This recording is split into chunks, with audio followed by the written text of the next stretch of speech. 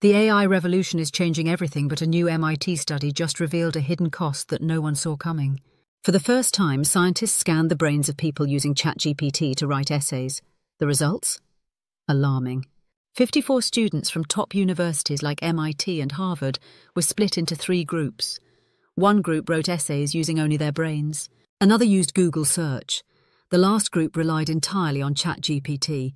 While they worked, researchers tracked their brain activity with EEG scans. But it gets worse. When asked to quote from the essays they had just written, a staggering 83% of ChatGPT users couldn't remember a single sentence correctly. Not one. Meanwhile, nearly 90% of those who wrote without AI could quote their work perfectly. The findings were clear. The more people relied on AI, the less their brains engaged. The group using only their minds showed the strongest, most widespread brain connectivity. The Google group was in the middle. But the ChatGPT group? Their brains were the quietest, showing the weakest neural connections. It was as if their minds were switching off, letting the AI do the heavy lifting. But it didn't stop there. After writing, everyone was asked to quote a sentence from their own essay. Nearly 90% of the brain-only and Google users could do it. But among the ChatGPT users, not a single person could recall a correct quote. Their memory of what they'd just written had vanished. The researchers called this cognitive debt.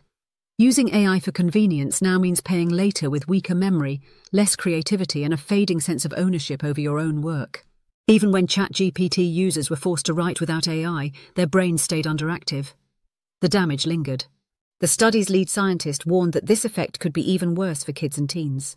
If we let AI do our thinking for us, especially while our brains are still developing, we risk losing the very skills that make us human. But there's hope. When students who had been writing on their own finally got to use ChatGPT, their brains actually lit up. They used the AI to enhance their own ideas, not replace them. The key is to use AI as a tool, not a crutch. MIT's message is clear. Don't let AI do your thinking for you.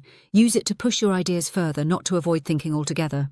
The future belongs to those who use these tools wisely, because the real danger isn't that AI will outsmart us, but that we'll stop using our own minds. Thanks for watching Career Chronicles UK. See you in the next video.